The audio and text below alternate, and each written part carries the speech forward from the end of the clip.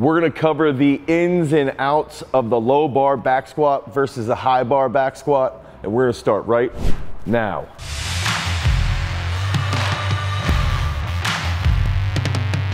What's up everybody, it's Dane Miller from GarageStrength.com, and if this is your first time to the channel and you're interested in learning about squatting, you wanna figure out how your legs can get stronger and how you can be more explosive, make sure that you like, you subscribe, and you ring that notification bell so we can help you become a beast. So the never-ending argument is low bar better than high bar, and it's typically gonna be power lifters and some old school strength and conditioning coaches over here, and then all the weightlifters and functional athletes or functional Olympic weightlifting coaches and athletes over here. What ends up happening is they just sort of scream at each other and argue about which movement is better, which movement is gonna make you a better squatter. But what we've gotta do is we've gotta take a step back out of our dogma that we love. You know, I'm a weightlifting coach, so I love the high bar. What is gonna help us the most with increasing our strength? What is gonna help us the most with increasing our hypertrophic gains or the size of our muscle? What's gonna help us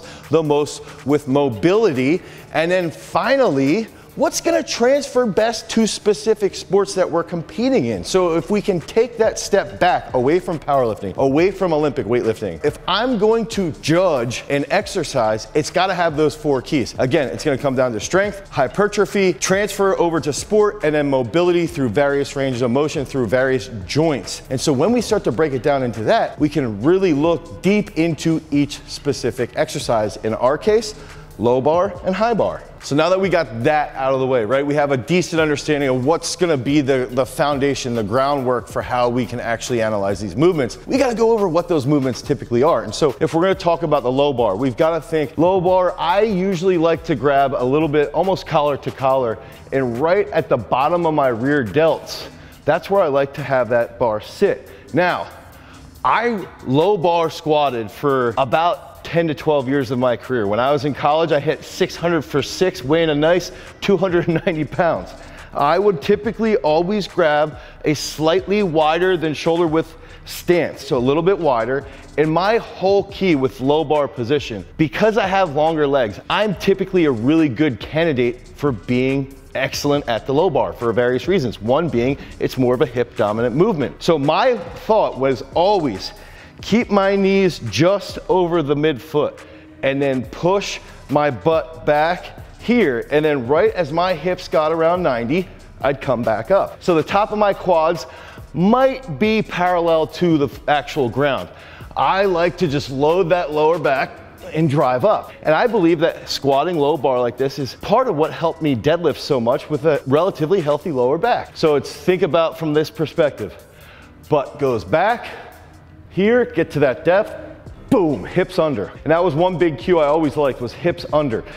Butt back, load, hips under. So one of the key factors there is that you start to feel that in your hip extensors, okay? So you start to feel that in that lower back. You start to feel it in the groin and in the hamstrings. But that's where it's a little bit different from the high bar. One of the reasons why I stopped low barring is because I would get serious elbow pain in both of my elbows. I would have a little bit of shoulder pain, and over time, I got a tremendous amount of patellar tendon issues because I always was just stopping and grinding out from that bottom position. And I believe that my body can handle a high bar a little bit more effectively with a bounce. So when I would set up for a high bar, okay, so I'm going with a high bar, I like almost the same grip as where I'm gonna have like a bench press, a little bit wider than my clean grip. And I wanna get the bar just at the bottom of my neck, at the top of my traps. Now, if we can think about here, I'm going a little bit more narrow with my stance. So high bars, my stance is gonna be a little bit more narrow than my low bar. I want my knees to break first. If you remember back to that low bar demonstration, my hips broke first. My knees will break and my hips will break almost at the exact same time. So I'm gonna go knees and hips back. I want my knees to travel forward. I'm gonna get nice and deep into the bottom position, keep my chest up and drive straight out of the hole. So one of the issues I've had personally, because I am a longer limbed athlete, my legs are quite long compared to my torso, is that I tend to rock forward, but I also think that's from a lot of low bar squatting. I tend to do like almost like a ugly good morning squat. So my knees, forward, forward, forward, butt goes back, drive through your full foot with that chest staying up.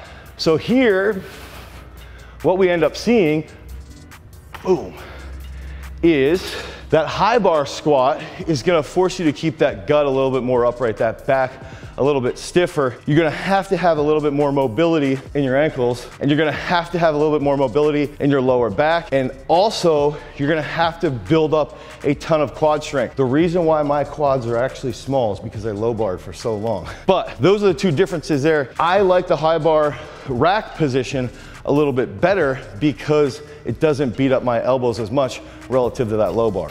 Now that we went over what is needed, how we judge these exercises, and then how to actually execute those exercises, which one's better, right? Which one should you be utilizing more often? And so let's start off right off the bat with that strength-based component. One of the big key factors behind the low bar is that if my whole purpose is to move as much weight as possible at a decent depth, around 90 degrees or ideally slightly lower than 90 degrees. If you're in a good powerlifting federation, you've got to squat to 90 degrees or slightly below 90 degrees. But if the whole purpose is to move as much weight as possible, the low bar is the winner. You're going to low bar a lot more weight typically because the depth isn't as deep as a high bar is going to be, and it's going to be recruiting a ton from that posterior chain.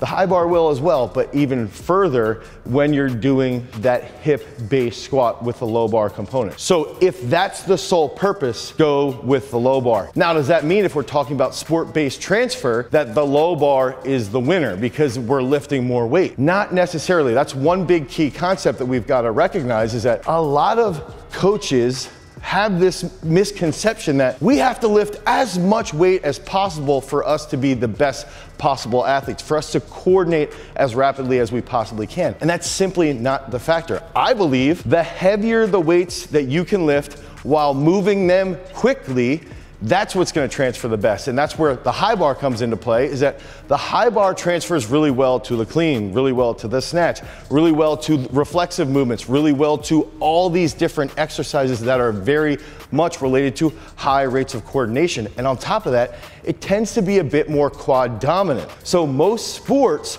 are based around acceleration. They're based around cutting rapidly. Your knee's gonna track forward, your knee's gonna get in front of your toes, and so you have to get out of a cut potentially, and you have to accelerate really, really quickly. And we know for a fact that acceleration is based around quad strength. So if we've got a steep shin angle and our quads are very strong, we're gonna be able to accelerate faster. So from a sporting perspective, from a sport-based transfer, that high bar is going to be victorious when we're comparing it to the low bar. On top of that, the low bar can really beat up a lot of athletes that have a longer torso. It can destroy their lower back. Now, finally, another thing, if we're bringing in mobility, if I'm squatting full range of motion here, I have to have mobile hips. I have to have mobile ankle joint. I have to have an upright torso. My thoracic spine has to extend. That's gonna help me from a mobility perspective. If I'm squatting low bar, I do have to have mobile shoulders.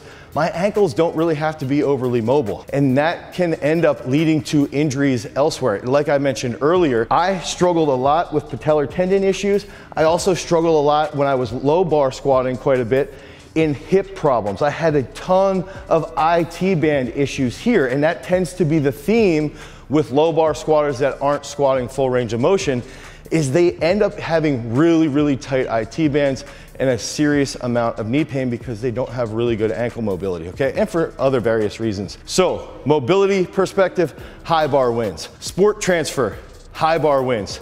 Strength-based, low bar wins. Now, hypertrophy, which one's gonna gain more muscle mass? This tends to be a if this, then that type situation. If you struggle with hypertrophy in your hamstrings, and you struggle with hypertrophy in your groin or anything along those lines, I typically would say train low bar as a warm-up, then transition over to high bar to finish out that squat workout. If I have a thrower who, when they're sweeping, they might have some groin issues in here as they're sweeping to the middle, they're doing a rotational movement, or they're a glider, I might have them do really low bar movements to loosen up here, And then that's gonna help loosen up their groin so that when they get into the circle, they feel more effective. But from a hypertrophic perspective, if we can think about full range of motion here, lengthening is strengthening. The longer I can make my muscles, so the more flexion I get in my hamstrings, or the more flexion I get in my knees, the more flexion I get in my hips, the more tension gets placed onto my muscles, the more muscular damage there might be, the more mechanical load there is. The high bar back squat is going to be victorious when we're talking about hypertrophic gains. If you look at the best Olympic weightlifters in the world, if you look at the best female CrossFitters, female Olympic weightlifters, they high bar all the time and their quads are massive because they're doing high bar squats. So if you are looking for hypertrophic gains in your erectors, hypertrophic gains in your quads, and even to a point it will help your hamstrings, then you need to go with the high bar back squat. Typically, I will say the high bar is always going to be the absolute best movement. I'm not saying the low bar sucks. I'm saying it does not transfer as well to other sports. A lot of my sport-based carryover and understanding of the high bar comes from, to be fair, is anecdotal evidence training athletes, world-class athletes in 5 different sports here on site at Garage Strength, but also from skimming through research, from understanding research, and from spending time with one of the greatest exercise scientists of all time, Dr. John Garhammer. So Dr. Garhammer is actually from my hometown, and fortunately I've been able to sit down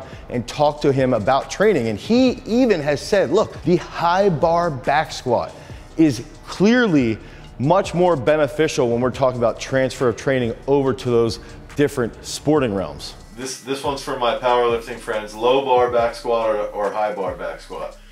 Well, for powerlifting, right back to specificity. What you want to do is the greatest weight you can for a passable squat. Yeah. Low bar probably works well for most people. But if you're using the squat for sports training for other sports than powerlifting, I think the high bar squat that Olympic lifters primarily use is the better way to go. If you need help with your squat-based training, your squat sucks and you want to blow up your high bar back squat, click on the link down below, head over to garagestrength.com and pick up our big squat program. If you want more information around squat-based training or powerlifting-based training, click on this card right here. Until next time, guys, peace.